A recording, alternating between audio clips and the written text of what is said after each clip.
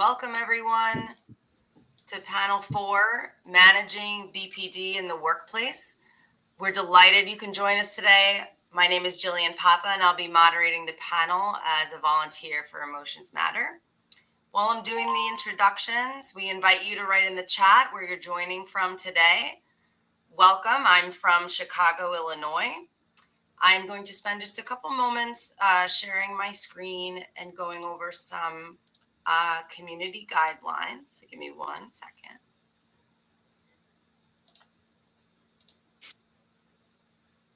Okay, so just a quick slide on Emotions Matter. We're a 501c3 nonprofit organization founded in 2015 to support and educate and advocate for those impacted by BPD. Our vision is to create a world in which every person with BPD has access to treatment and resources to achieve a meaningful recovery. Our philosophy is that we strive to create a safe, judgment-free space for people with BPD. We accept that there is a spectrum of experiences within the community. We honor where people are on their journey without judgment or assumptions. We encourage people to define their own path towards recovery. And we speak as experts of our own lived experience, not as medical experts. Guidelines for our community engagement today. Any questions during the session, you can should be asked using the Q&A box, which is in the top right, and not the chat, ideally. Use respectful language in the chat. Any inappropriate messaging, including harassment, bullying, or monopolizing, will be deleted. We accept differences and promote acceptance. Avoid explicit expressions of self-harm or trauma.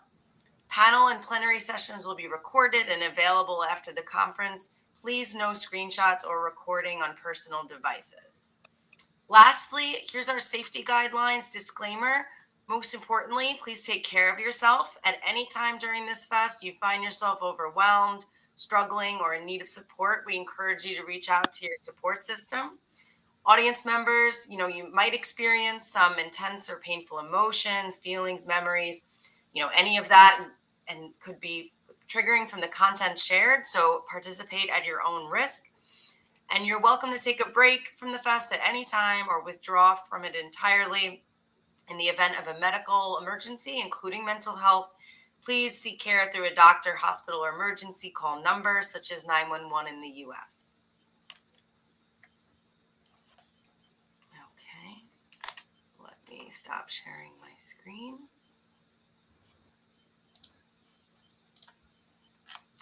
Okay, so as a reminder, this is panel 4, Managing BPD in the Workplace. So this session will explore challenges and solutions that may come up for individuals with BPD who are seeking employment, maintaining employment, communicating with employers, coworkers, advocating for recovery needs in workplace settings. The format of this presentation will include Dr. Sarah Feinberg kicking us off, followed by a couple rounds of mini stories shared by panelists of lived experience in their personal workplace journey. At this time, I'll introduce Dr. Sarah Feinberg. She is a psychiatrist at Yale University who works in an outpatient clinic and directs a clinical research lab focused on understanding BPD experiences and treatment. She is proud to be an Emotions Matter board member for the past 3 years. Her favorite food is green peas, and this spring she is growing them in her new garden. Very cool. So now I'm going to pass the mic to our amazing panelists to introduce themselves. The order that we'll go in today will be Gracie, Jennifer, Maria. So if you guys like to introduce yourselves, and then we can do that round robin story sharing. Hi, everyone. I'm Gracie. I'm a volunteer for Emotions Matter and a group facilitator.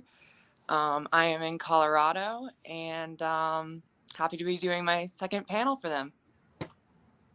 Hi, I'm Jennifer, and I'm from New York City. I'm also a brand new volunteer for Emotions Matter. This is my second panel today, and I'm happy to be here. Maria, I'm from Queens, New York. I'm a volunteer with Emotions Matter. This is my second time doing a panel. I'm really excited to be here and be part of the awareness for BPD. Great. And then I think I may have misspoke. Let's have Sarah say a few words, and then we'll start our round robin, if that's okay. All right. Great. Thanks for the introductions, everyone. I'm really glad to be here today and to get to be part of the panel with everyone. So I think that the comments I wanted to make are about what we know about the contribution of work to recovery. And I think the big answer is we know a lot from lived experience, and that's what we're going to hear about today. And we know not enough from research. And so, you know, I hope that one of the things that might come out of this conversation is what kinds of questions researchers should be asking, you know, and also what lived experience stories we can get out there to help other people have ideas about work and where and when it fits into the recovery journey. So I did want to talk, though, about work in the broader context of valued roles. And I think that one really useful thing that work can offer is an opportunity to find a valued role among a group of other people, both to find a role that feels satisfying to oneself and sort of fits with your own sense of yourself, and to sort of develop a more stable sense of self over time, and also to get feedback from other people that they are valuing your contribution. And that's something we really have leaned in on at Emotions Matter. And I'm proud of my role here, and I feel better after coming and contributing to the community. And I think that's something that I share with the other panelists here, is that we're here today because it's important to us to be contributing. And you know, I think that what we're going to hear about today is the ways in which sometimes work can be challenging in terms of getting the kinds of feedback that help you feel valued. And then we're going to hear, I think, about some ideas about how to engage with work in ways that can increase the likelihood of feeling valued and being valued. And you know, there is some research that suggests that participating in work and other valued roles, like being a volunteer or contributing to the people you care about, can be really helpful in terms of likelihood of getting to a place where you feel better over time. Some people would call that recovery. And, you know, some of the kinds of questions that we're asking now are, if you are a person with BPD in full-time work, what is that like? What are the things that, and how does it change over time? We'd like to know, when you're a person with BPD who uses work and other strategies to achieve various aspects of recovery, how does your subjective experience, the way you feel and the way you talk about it, change? And also, how do aspects of your brain and behavior change? One area of a lot of interest in my research lab is, how do people's behaviors change in ways that we might be able to target if we knew what it looks like in the brain of someone who's already recovered? Could we somehow identify brain regions or behavioral aspects and try to help people get to those things faster? Current strategies for BPD are helpful, but they're not helpful to enough people, and they don't work fast enough. People often go a long time before anyone admits to them that they have BPD, and then people work really hard in the available treatments for far too long before they get enough relief. And so I think that the medical community and the psychology community should be joining with people with BPD to try to do better, because I'm not sure that we're meeting people in the middle. So I think work is one place where people are going out and figuring stuff out. And it can be a sort of a laboratory to get to try things and to get to see how it works and to try things out. So I'm really eager to hear if these ideas resonate with the panelists and their stories, and then for us to talk together today. So that's what I want to say at the beginning. Great. Thanks, Sarah. Gracie, would you like to kick us off? Sure. I guess one of the biggest tips that I can give that I found through my experience is just overall finding a good fit for me in the workforce. I tried food and bev for so many years, and after crying in the walk-ins and, you know, all the no call, no shows, you know, it's not a good fit for me. It's too high paced. It's too high anxiety. There's too many variations of people when people have such a big impact on what can make or break my day. So finding a job, like currently we're, some of it's people facing, some of it's just being able to work behind a desk and do what I'm good at. That's always been something that's a good fit for me, as well as stuff that I can find my identity in, because my sense of identity is always shifting. So finding that sense of purpose. And, when I worked in a rehab and I felt like I was helping people and working with the homeless population. And then now, even though I don't really have like that aspect, just to feel the sense of success that comes along with I'm working a full-time job that I never thought I could. That's been the biggest thing for me. Thank you, Gracie. So I agree with Dr. Feinberg and yourself. I think work is a big part of my identity. It provides structure to my day. I'm one of those people that do really poorly if I don't have structure, making me get up and get myself, showered and eating breakfast and things like that. So work is really important. But having said that, and I'm lucky that I actually found a position, a career that I enjoy. I'm a data analyst. And it gives me the right combination of sitting in front of my computer, just focused on doing my own thing and, to the exclusion of everything else, but also, being able to work in a team. I work with a team of like a few other people. So there's a good combination of that. Unfortunately, they sometimes say that folks with BPD have trouble, keeping a job. I don't have that trouble. I'm one of those people where I go into a job, I give it my all, and I'm able to hide my symptoms, and I completely shut down anything that's BPD or my emotions or anything. And I just, I'm like the robot employee sort of. So, there's a challenge in being what's considered high functioning and having to maintain that image all the time, like 24/7 when you're at work. And then you feel like when you're not having a good day, what do? Like, am I an imposter? Am I really who people think I am? And there comes a lot of the sense that I'm like fake or I'm a fraud or something. So, a bad day for me, like when I'm good, I'm like really great and people love me and, people say I'm a great employee, whatever. And when I'm bad, like, on those really difficult days, I can barely get out of bed and I have physical symptoms. I can't get out of the bathroom, it's just a lot of difficulty. And what I found, what really helps me is having a buddy system, having just one person at work. It doesn't even have to be a close friend or anybody, but somebody who's squarely on your side, on your team, that you can like text in the morning and say, hey, I'm running late. I'm, having gastrointestinal problems, whatever, or anxiety. Can you cover for me this morning? And I'll pop in when I can. And just letting somebody know that, you are a human being, you have challenges, you have a life outside of work. And maybe that life includes, some anxiety or some depression, or I never mentioned BPD. Nobody knows that I have borderline personality disorder. But having just one person who can have my back and support me, I find that makes a world of difference.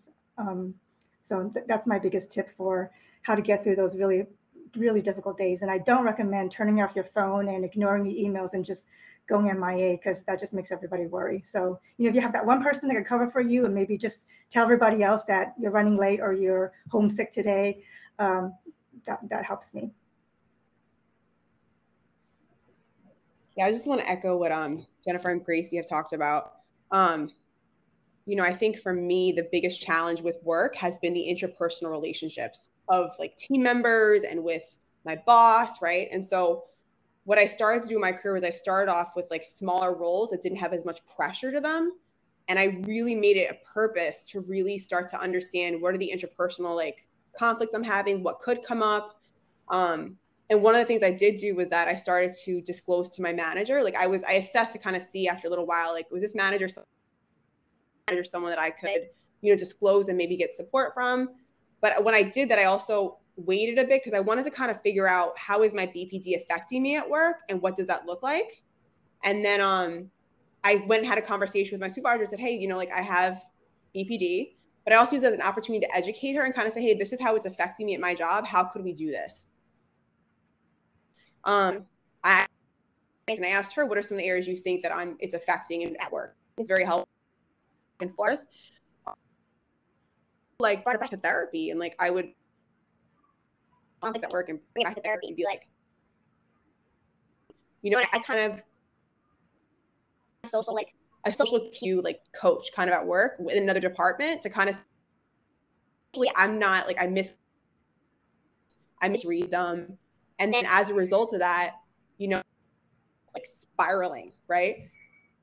What I that through my career, it got better, slowly got better.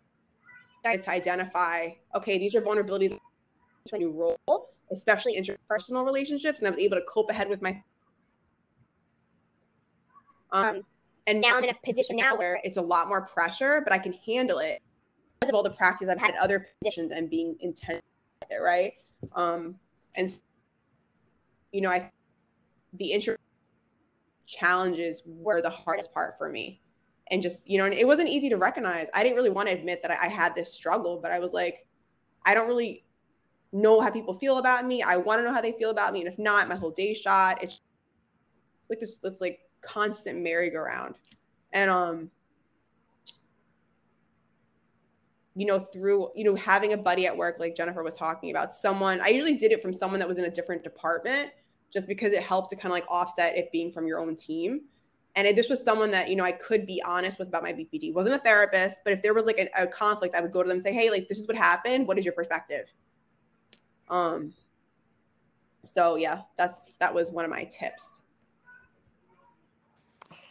Yeah, I really resonate with what both of you were saying. Jennifer, I'm so glad that you were able to verbalize what I've never quite been able to about feeling the imposter syndrome from being like quote unquote high functioning person with BPD. Because people tell me that all the time. They're like, well, you seem stable. And I'm like, well, yeah, but like, but I think another huge thing with what you guys are talking about with having almost that buddy system is like, just the support system in general. Like I was so lucky at my last job. The program director at the rehab became one of my best friends, and it was almost like free therapy, but from, you know, someone that was, you know, in the hierarchy of work, and could always just tell, like, do you need to go for a walk? Do you need to excuse yourself and just sit in your car? You know, do you need to take your camera off? Like on the really worst days, he would just say, go home, we got it, you know. And just being able to have someone like that, especially someone that I could be completely transparent with, which was really lucky, because in an environment like that, when you're working with therapists, how transparent you can be, because in, you know, contrast, working my job now, I am a lot more hesitant to tell them about my mental health, because there's much less understanding in real estate development. But at the same time, my boss, she's still like empathetic enough. She doesn't know what they're for, but she lets me go to 8 appointments a week. You know what I mean? She lets me have those telemeds. She makes sure I'm out of the office by 4:30 every day so I can make TMS. And so having that instead of someone that makes me feel bad about, you know, taking time off or anything like that, has been really good, as well as just having, you know, a coworker that I can sit down with if I need to just blow off steam or something like that, and not feeling like I need to just like hold all my emotions in. Thank you, Gracie. So the other thing that's challenging about being in the workplace with BPD is I noticed that one of my worst symptoms that challenges me with BPD is my black and white thinking. So either I do a perfect job or I'm terrible, I'm horrible, and everybody hates me. And it forces me to confront that symptom every day, the black and white thinking, you know, because you're always going to be working on something where it's not going to be perfect. But you have to honor your ability, what your capacities, what your capabilities are, and also honor your limits. So these days, I don't know how it is for everybody, but in my job, people are leaving. we're having difficulty rehiring people, and everyone's being asked to do more and more work. So for me, I think it's important to honor your capabilities and your limits, and be able to, what I'm learning is how to practice effective communication skills. So, people ask me to do things and I'm the kind of person I'm like, yeah, sure, I'll do it, because I want to help out or whatever. And that's just who I am. But that also stresses me out, and it makes me not able to do my own work. And then my black and white thinking kicks in, and then all of a sudden everything's horrible. So, being able to effectively say to whoever's making the request, no, I can't do that right now, or this is somebody else who can help you, or maybe even asking for help, because asking for help, and that's one of the themes of this conference being, advocacy. Not just advocacy in an organizational level, but being able to advocate for your own needs. One of my difficulties is, acknowledging when I need help, and when I'm not able to get something done, and when I need more resources, available to me. So that's something that I've learned in the past 2 years, how to tell people that I'm not able to, finish something on time, or that I need help from somebody in a different department, or, something like that, or that I'm not able to handle any more extra work. So, I guess just really knowing your own limits, honoring your limits and capabilities, being able to effectively advocate for yourself and communicating, to other people. It's really important. And also basic self-care, just taking care of yourself.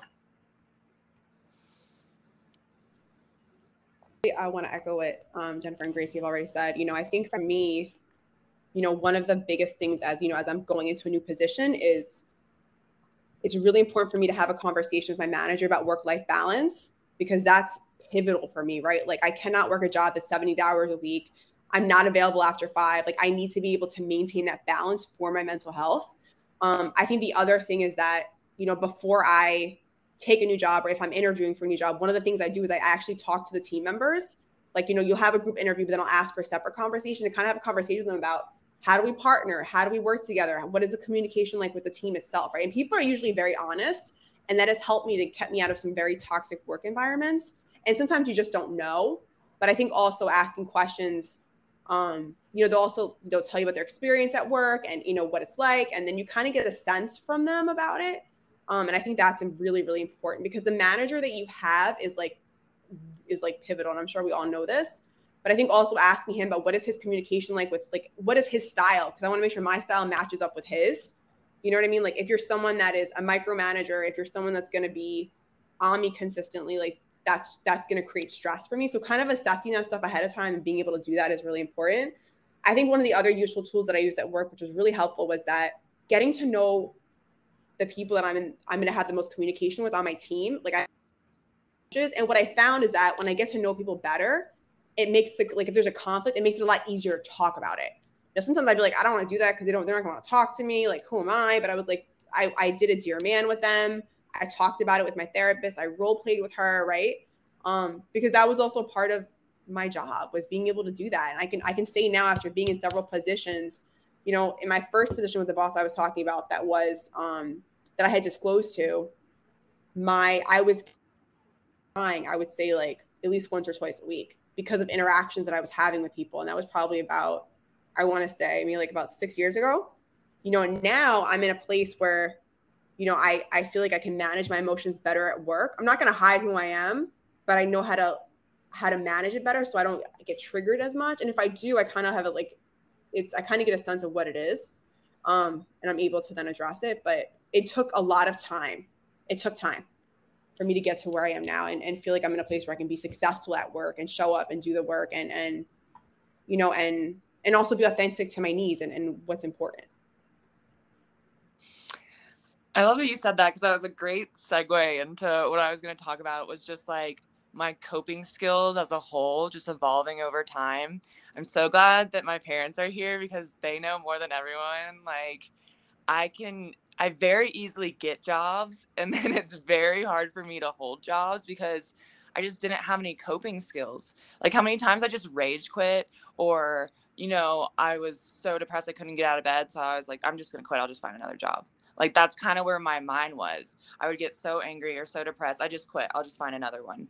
because I just didn't have any type of coping skills. And now, you know, between DBT stuff, with addressing the black and white thinking that Jennifer was talking about, and addressing like my perfectionism with all of that has been a lot, as well as a lot of the things I've learned in the 12-step community of being in recovery. So when I'm really angry at someone else or a situation, like, what was my part in it? What did it bring out of me emotionally? How do I, you know, prevent that from happening in the future? The times where I just need to ride out the emotion and just keep quiet until I'm in a place that I can, you know, finally respond. Because for me, you know, I've always struggled with A, my emotional response to things, and then B, what I like to call like my meta emotional response, my response to my emotional reaction. Like, am I ashamed of how I reacted in that situation? Am I judging myself for how I reacted in that situation? Was it appropriate? Was it to the right degree? You know, am I crazy? This is why I shouldn't be, you know, working, whatever it is. And I think, you know, it's really great to have been able to find resources like DBT, like 12-step programs, like Emotions Matter, and to kind of like just really bolster this skill set that actually allows me to be, you know, a somewhat productive member of society. And that makes me just feel more confident about myself. Like, for instance, in sort of talking myself down on Thursday, it was one of those, like, if something wrong could happen, like, it was going to happen. It was just one thing after another. And I was so proud of myself because, like, the catering was messed up, you know? And usually it would be, oh my gosh, like, I'm the worst. Everyone in the office is going to hate me. This is something, of course, this is something I would do. That's what I get for, like, having responsibilities, you know, and this whole spiral. And instead, you know, I took a second and I turned it around and was like, this isn't in my control. I don't have the power to make the catering people do their job. And just kind of like reframing my whole mindset around it, to be able to just like better bolster my reactions to things. That's very, very well said. I think a lot of managing BPD in the workplace has to do with our mindset and you know, just maintaining an attitude that's being patient with ourselves, because we're really judgmental and hard on ourselves, all of us. So one thing I learned, and this is not just about workplace, but I learned this really young. I mean, ever since I was in school. I have a problem with procrastinating, not starting projects or avoiding things like, oh, this thing I have to do, I have to respond to this person, I'll do it later, I'll do something else first. So I will procrastinate on major projects, or, you know, avoid certain people or certain things that I should be doing and I don't do it. And that's not a BPD thing. That's just, you know, a normal, you know, workplace uh, thing that people have to manage.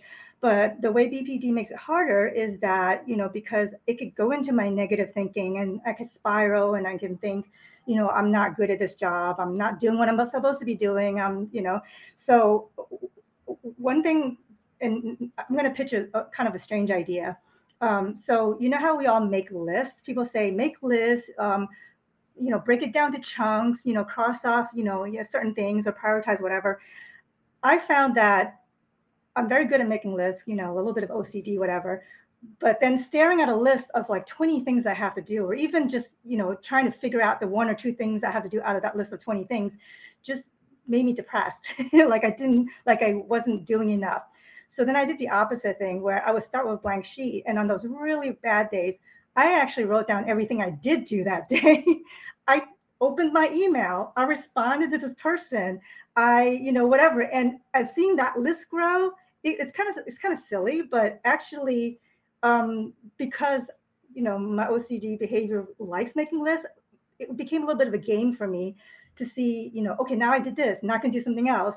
So it's kind of a backwards approach to, you know, list making, was to just write down all the things that I did do, no matter how small. And that kind of gave me the confidence and motivation to keep going, because a lot of time it's just starting, you know, just getting started. So that's my tip. I just want to echo what Gracie and Jennifer have shared. You know, I think for me, there were so many years that I was so ashamed of having BPD, and because of I was experiencing interpersonal relationships at work, I was like, why am I having all these issues? This is just like I beat myself up so hard for it, and I really carried that into the workplace with me. But you know, I think I found support inside of work and also outside of work. Right, 12-step community is also part of my journey. And I had like a mini board of directors of individuals in my life, probably like 3 people that see blind spots that I don't see, right? So they're kind of like my perspective, right? They help me to shift perspective. They help me to kind of see things in a different light. And I need that. I need that in my life, because without it, you know, the biggest thing about me going to a 12-step meeting is I get to hear about other people's pain and I get to get perspective. And so for me, with someone with BPD, getting perspective it really helps a lot. Because then it puts into perspective, like, what's the story I'm creating versus what's reality, right? And that really helps, right? Because I still do. I spend times like creating an illusion of what I think is going on, and it doesn't really make any sense, but it's part of my black and white thinking. And then I'm like, wait, like, but this is a reality. You know what I mean? Like, reality is, you know, I'm learning to live life on life's terms. And I think also, you know, what I learned about also working in the workplace is that we're amazing. You know, having BPD gives us an advantage in the sense of empathy, in the sense of seeing the world in a way that other people don't see it because of what we've been through. And you bring that perspective with you to work. And that's something that is highly valued. So that's one thing that I would say. Well said. Well said. I think we just did our 3 rounds. I did want to just, Sarah, is there anything you want to say about anything that was said? You know, just want to just to say that I think these perspectives are so helpful, and I think that I just would say I think that these stories are so articulate and clear and specific, and I really appreciated the description that Maria and Jennifer and Gracie each gave of the ways that knowing yourself better over time, you can actually make these things that were previously difficulties actually into strength and sort of leverage them. And I think I heard especially about the reverse list making. I'll say, Jennifer, I also do that, and I really benefit from it. I think I dig that idea. And also, Maria, what you were just saying about like valuing the ways in which you're socially perceptive. And I think that makes so much sense. And I think Gracie was talking about really from the very beginning of this session, like paying attention to the things that you are good at and putting yourself in a position to succeed. And I think like I come away from this sort of inspired and with new language to talk about these ideas. So I just want to like really sort of give a big cheer to these panelists. That there's a question in the Q&A, and I didn't know if any of us could help with that, or if there were more ideas from the audience or from Ed if he wanted to say something more about this question about cultural insights to highlight.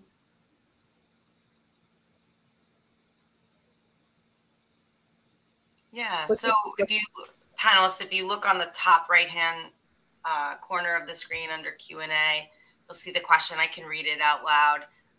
Does anyone have any cultural insights to highlight? For example, could anyone contrast working in an American corporate culture versus somewhere international, Mexican, British, Canadian? I know we're all in the US, so we may not have any comments on that, but just seeing if anyone does.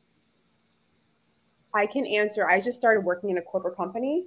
I can't speak for other, how other countries are doing, but in corporate culture, things are very structured, which is really helpful for someone with BPD because it really helps me to be very clear about what are my responsibilities, what do I have to do, and it also is very what I'm finding is that it's also very it's not vague, and so the structure really allows you to kind of take the emotion out of things so that you're very clear on what you have to do. And I think the level of professionalism that I'm experiencing in corporate culture is different than what I've experienced in other organizations. Yeah, I can kind of piggyback off of that, Maria, more so in like the workplace culture and stuff. Because like I said, I've worked in behavioral health where it's very okay to address your feelings. And I've worked in jobs where it's like, leave it at the door, which is kind of like, yes. And, I can't come in here being a mess, but, to just people with BPD don't really have the advantage of turning that off like some other people do. And so I think that's a really big cultural difference between some of the places that I've been in and why the places where it was so much, leave it at the door just wasn't a good fit for me. Not being able to feel like I have anyone to talk to or be able to address. And that's kind of when I self-destruct eventually. Yes, thank you for sharing that. We've received a couple more questions in the chat. One I think is really interesting, which is there any suggestions for disclosing to coworkers and supervisors? I can speak to that. So when I start a new job, I wait to kind of see, like I said earlier, about is this someone that if I give this information to, they're going to be curious about it and they're going to be supportive, or are they going to be how are they going to handle the information I'm going to give them, right? And I always bring it back to, if I do have a supervisor that's a little bit like emotionally dry, what I basically say to them is, look, I currently have BPD, and so it affects my I want to improve, and so here are some of the ways that I do that, and this is how I think it may be affecting my performance. And so I wanted to talk to you about strategies of what I could do to help improve this and make this part of our like development plan. I think as far as coworkers, one of the things that I'm careful about with coworkers, because one thing I'm thinking about is how are they going to use this information and why am I telling them in the first place, right? Like what's the purpose behind it? Because I've had some coworkers that were really toxic and some coworkers that were great, right? But kind of like being very discerning and selecting, what are they going to do with this information? What's the purpose of me telling them?